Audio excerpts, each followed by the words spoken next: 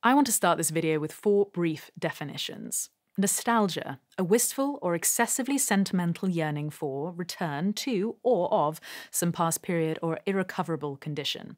Juvenoia, a term coined by David Finkelhor in 2010, for the fear or hostility directed by an older generation toward a younger one, or toward youth culture in general.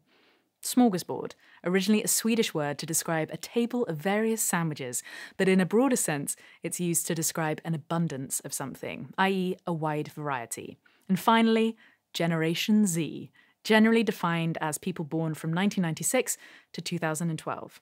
Now, I myself was born in 1940, so I fondly remember when my buddies and me, we gathered around the old record player and listened to the very first Big Bopper album. Boy, oh boy, it was swell, and there's been no good music ever since. Just kidding. I was born in 1990, so I'm not Gen Z, I'm a millennial. I'm just old enough to have lived pre-internet, to have experienced that feeling of going to HMV, buying singles on cassette tape, then escalating to buying an album on CD every month, obsessively reading The Enemy and Kerrang for new music recommendations. I remember the mystique, a before time when I didn't even necessarily know what a band looked like. And the only images of them you might see were the press shots that appeared in music magazines. And yes, things today are very different, radically different. New music has always represented modernity. Ragtime, jazz, and rock and roll all represented a break with the conventions of the past and a drive towards something new and different, and each was pretty much universally hated by the parents of the kids who loved it, when they found out about it, that is. Turn it down! The beauty of music and its history is that each new revolution doesn't need to wipe the slate of what's come before it clean. It doesn't need to undo it and replace it. They exist together in perpetuity, waiting to be discovered and rediscovered.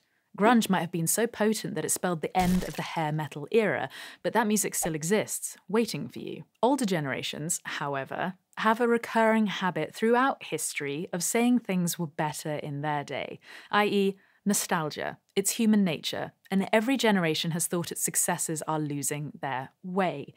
Which also leads me to Juvenoia. In his book Electric Shock, the writer Peter Doggett quotes from the Daily Mirror, a newspaper, from 1926. The 79-year-old music professor listened for a few minutes to a jazz band playing at a furious pace and turned to his nephew declaring, "That isn't music, stop it."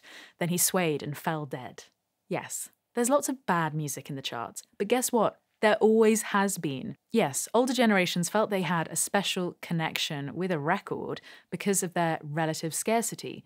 But what else was there to do? It's Slinky, the favorite of girls and boys. Potato Head people look different every time you make them. Just push the flying head back and you're ready for round 3. Boy, this is the greatest!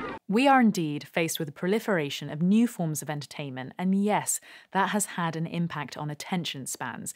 There isn't a way to go back. We are living in new and unusual times. It's not the case anymore that a single record is the soundtrack to my life. It's that my life has a soundtrack, a constant one. I can, and do, listen to music at every moment, and the accessibility and variety that's become available to me over the last 10 years is unparalleled in any previous time in history. I'm not saying that we haven't lost a special something, a magic and connection to music that rarity brought. There's unlikely to ever be another band like the Beatles that capture the zeitgeist of the world in quite the same way. Modern genres like drum and bass or grime, while extremely popular, didn't have that same seismic societal effect that rock and roll did because of just how much other noise there is. And that's okay. It's a trade-off I'm willing to accept because what about all the tracks you might have heard once and never found again? Or the tracks you never heard in the first place? Or the genres you never explored? We're in a post-album world, the age of the song. Forget about the old cycles of recording an album, followed by 2 years of punishing, dehumanizing touring. The old power of the music industry was in its ability to control the physical distribution of music. You could only buy so many each month and only hear so many records. Who could afford to be a crate digger? My old ways of listening were narrow and close-minded. Now I have a multiplicity of options, or in other words, a smorgasbord. You don't just need to choose one sandwich. You have many, many delicious options in front of you, and you can try them all. Isn't that amazing? Gen Z artists can mix and match their favourite genres and influences into new and innovative ways.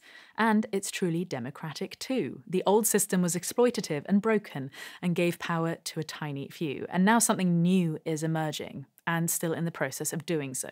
There will be a course correction. It's a very exciting time.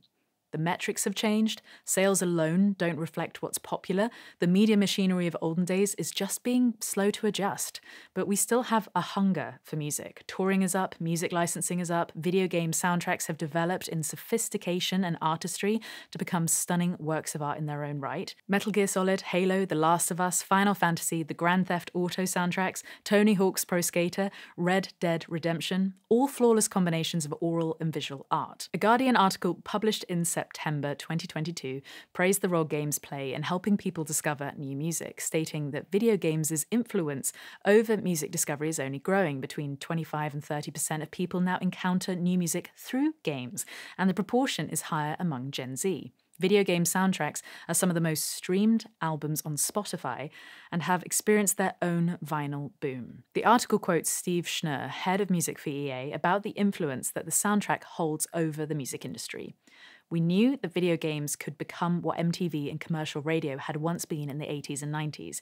Any given song in FIFA, whether it's a new track by an established act or the debut of an unknown artist, will be heard around the world nearly 1 billion times. Clearly, no medium in the history of recorded music can deliver such massive and instantaneous global exposure. Technological change is happening so fast and being so disruptive that only fools would make confident predictions about the future of the music industry. Right now, only about 50% of the world is connected to the internet. Just imagine in the next decade when the entire world is connected thanks to 5G. That will inevitably lead to greater demand and consumption of content. That bodes well for all creators, including musicians. You no longer have to be in one particular place like Greenwich Village or Laurel Canyon to make it.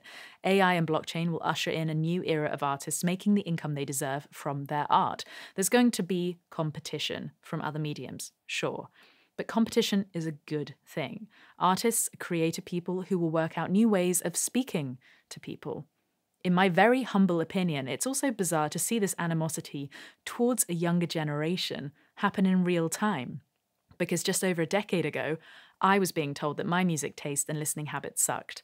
However, now as I keep broadening my own horizons, I'm excited to take some responsibility in educating all ages and genres and artists they wouldn't usually be exposed to, as my audience ranges from teenagers to 65 and older. And Gen Z? They're knowledgeable, self-aware, socially conscious, and have instant access to all the information in the world. They're making some of the most formally inventive and experimental music of any generation, and they don't need anyone's permission to do so. And they're just getting started. Most are only working on their first record. We haven't yet had the Gen Z Sgt. Pepper equivalent. This is a generation who amuse themselves by being highly creative. There is an artistry to games like Minecraft. New computer tools are going to make creating music simpler and more democratic, and that can only be a good thing. So, let's give it a few years. I guarantee you something seismic is coming. Thank you for watching this video to the end. Your attention is much appreciated. If you've not subscribed to my channel, please do click that button. You can also sign up to my infrequent newsletter. Check out the link in the description. And if you're feeling generous, check out my courses and my Patreon page for exclusive content. As always, I'll be seeing you very, very soon.